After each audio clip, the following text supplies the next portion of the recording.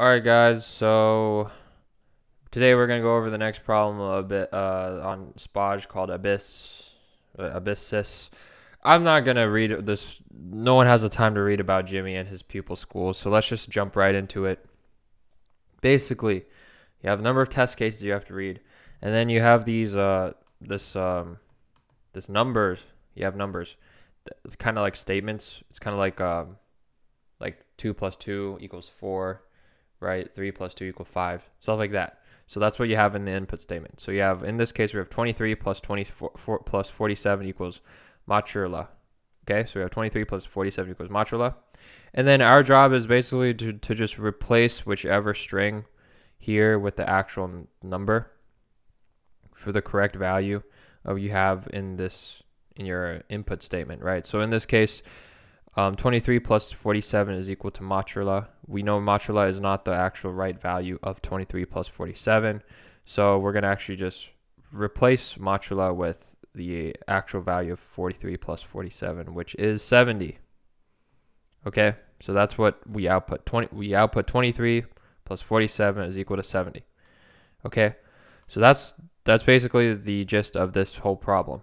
Okay, so then for the next line, we have 3,247 plus this weird string is equal to 3,749, right? So in this case, this string is not actually the right value, right? The middle string. So what we're going to actually do is we're going to take the rightmost value, this rightmost value, and subtract it from the first value that we're supposed to add, and then we replace it with the actual right number. So in this case, the output becomes 3247 plus 502 is equal to 3749. Okay, and then in the third statement, we have mozzarella 13 plus 75,425 is equal to 77,038. So in this case, this first statement here is not a number, mozzarella 13, right? So we're going to actually replace it with the right corresponding value that adds up to 75,425. That gets us to the 77,038, right? So what we're going to do is we're actually going to replace the right corresponding value. So that's 1,613 plus 75,425, which equals to 77,038. So basically the gist of this problem is that there's one variable that is just not correct, right? There's one string that is not correct. And then what we have to do is just replace it with the actual correct sum of the value, right? So like in this case, the third value, this case was not correct. So what we're going to do is we're going to actually replace it with the right sum, the right value that adds up to 75,425. That gets us to the 77,038, right? So in this case, this problem basically just boils down to find the wrong value, right? Find the value that's not a string. That is a string, right? Find the value that is a string. It is not a number. And then just take the other two values and add them up. If it's on the far right side, then we just add up the first two values. If it's one of the first two numbers, right? If this first number is not the correct value, then we take the right number and subtract from the left number, the first number, to get our right value, the correct corresponding number for this.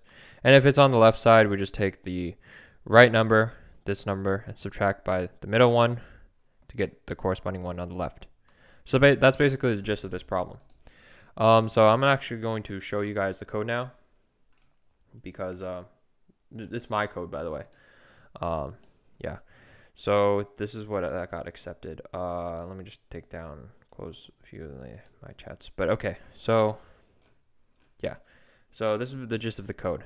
Okay, so first we read in the number of test cases t, and then for some odd reason on SPOJ, they like to add like weird enter statements, like blank lines that don't mean anything for each test case. So because of that, I have to do cin.ignore after I read in number of test cases here, right? So I ignore that line. Okay, so now I do while t minus minus. So for each test case, I read that. Then for every single test case, there's always another space, enter space blank line above it. So I have to ignore that. So I have to ignore that for every test case. So I do that again. I do cin.ignore.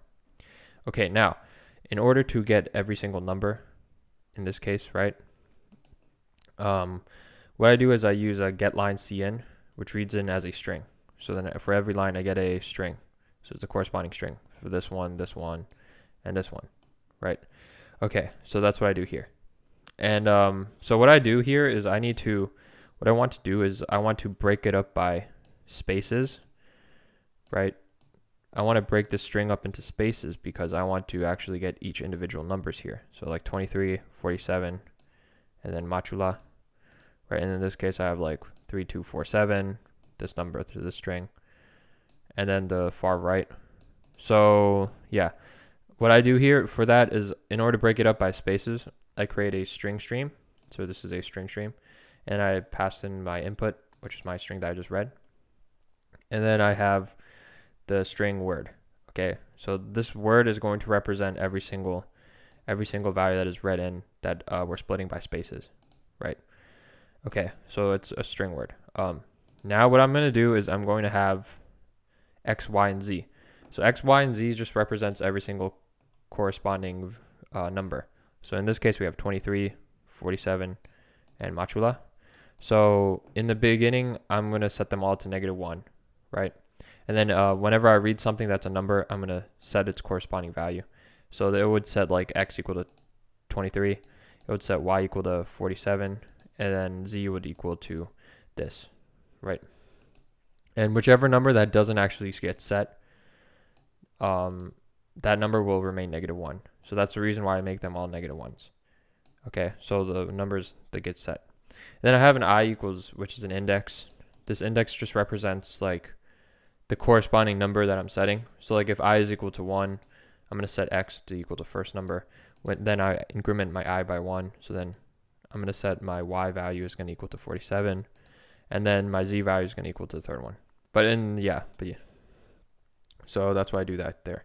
But anyway, so then what we do is we do while ss, which is our string stream, right? While we string stream each individual word. So this is going to split it by every single space, right? So every word just now becomes a string. So we have 23, then we have this plus sign, then we have a 47, then we have an equal sign, then we have machula, right? So that's what it does. That's what this ss word does, while ss word. Okay. If each word is a plus sign or a equal sign, then I'm going to ignore it. So I continue to go to the next word.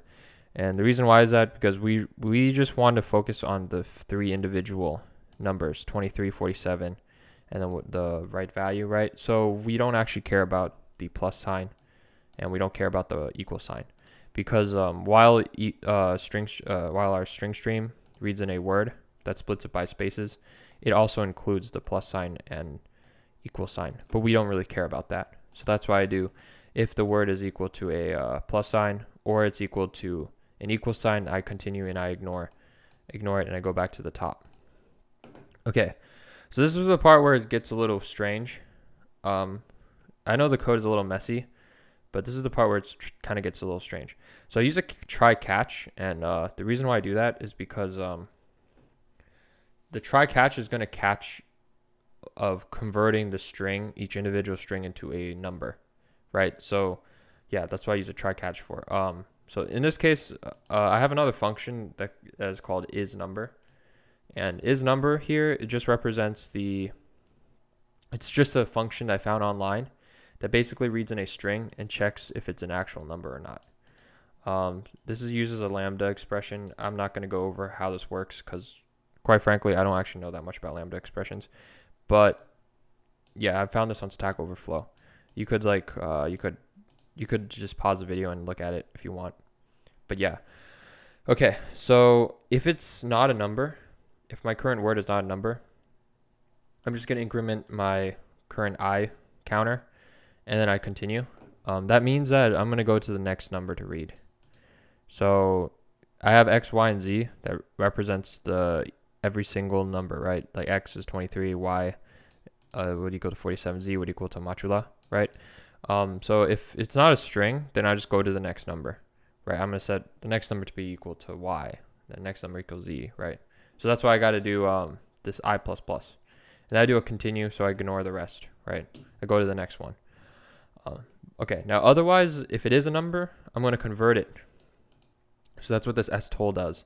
Stol converts the string into a variable, and I set it equal to value. This try catch would actually try to make sure it works or not. Okay, so now I have my value. So now, yeah, in this case, now we have our if statements. So what I'm going to do is I'm going to see if my counter of I is equal to 1, then I'm going to set my x value is going to equal to value, then I increment I++. If my counter of my I is equal to 2, that means I'm going to set my y value is equal to the value, and then do I++. If my counter is equal to 3, I set my z value is equal to the value, current value, and then I do I++. And this is just make sure that I'm reading like every single value to its corresponding x, y, and z. So like in this case, it would set x equal to 23, then it'll set y equal to 47, and then matula is not a number, right?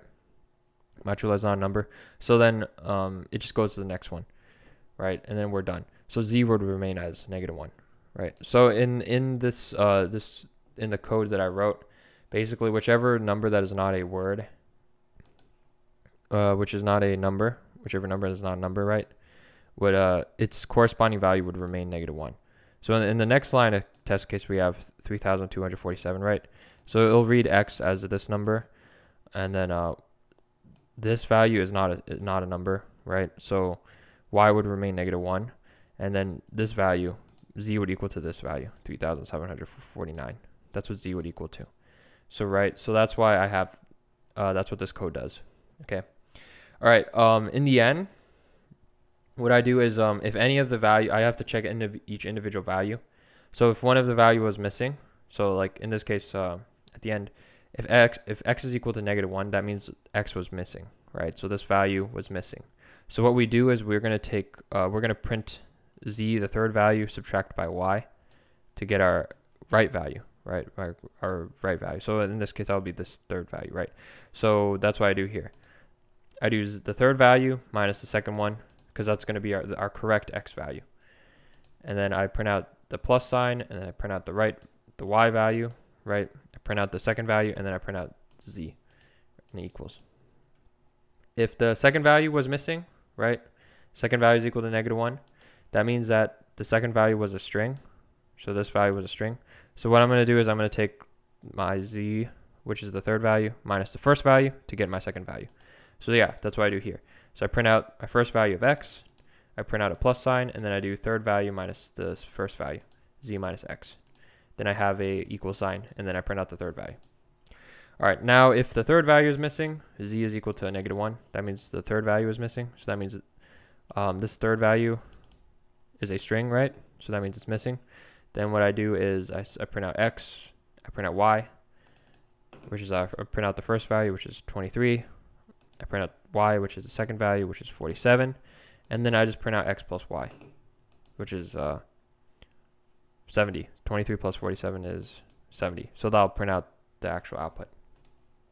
And then at the end, I just return 0. So that's pretty much the gist of this problem. There's not much to it. You just have to make sure like you check each individual variable and make sure it's a string or not. It's a number or not. Yeah, you have to check each number and make sure it's a number or not. But yeah, I hope you guys enjoyed this video. Rate, comment, subscribe. I'll check you guys later. Peace.